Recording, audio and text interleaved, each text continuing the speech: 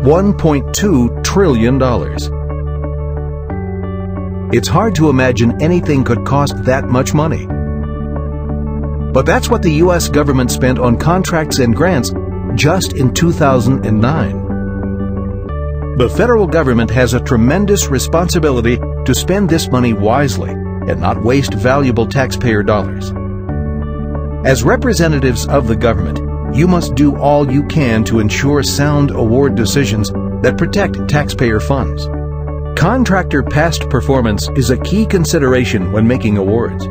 But with all the sources contracting and grants officials must seek out for contractor information, it can be difficult and time-consuming to get a complete picture of each prospective awardee's performance and integrity. Now, there's a better way. The new Federal Awardee Performance and Integrity Information System, or FAPIIS, consolidates data from multiple contractor information and past performance systems and other sources, giving you an extensive view of contractor performance and integrity over the last 5 years.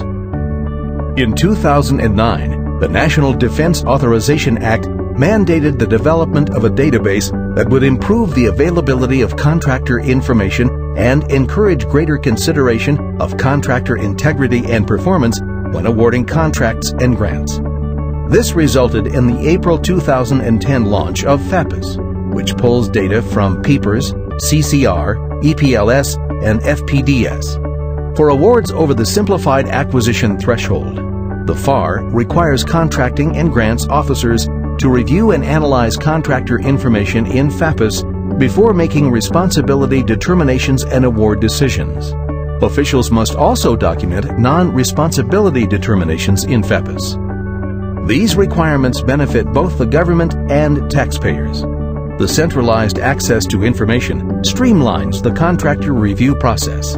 This ultimately helps contracting and grants officers make better award decisions that are less likely to end in waste, fraud, or abuse of taxpayer dollars by unreliable or non-responsible contractors. The FAPIIS search module on FAPIIS allows contracting and grants officials to review past performance evaluations, civil, criminal, and administrative proceedings, suspensions and debarments, non-responsibility or recipient not qualified determinations, terminations for default, cause, or material failure to comply, defective pricing determinations, and administrative agreements issued in lieu of suspensions and debarments.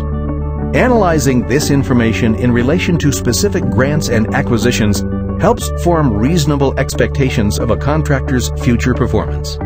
The consolidated information in FAPIIS makes it a valuable tool for making informed responsibility determinations.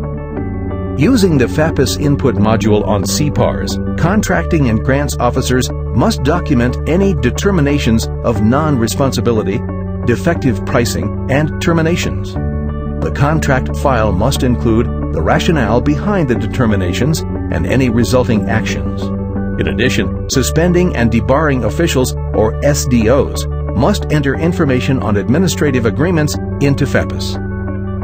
And contractors must enter information into FAPIIS via the CCR pertaining to civil, criminal, and administrative proceedings. This information becomes part of FAPIIS searches, which helps other contracting and grants officers with award decisions. Remember, FAPIIS was created to provide greater access to critical contractor information, helping ensure contracts and grants are awarded to contractors of the highest quality and integrity. As a government representative, you owe your best effort to taxpayers. As a taxpayer, you owe it to yourself. FAPIIS is a required part of that effort and your ultimate responsibility to spend taxpayer money wisely. Watch the Federal Acquisition Institute's website, www.fai.gov, for upcoming training on effectively applying information available in FAPIIS to award decisions and responsibility determinations. For more information on FAPIIS, visit the FAPIIS and CPARS websites.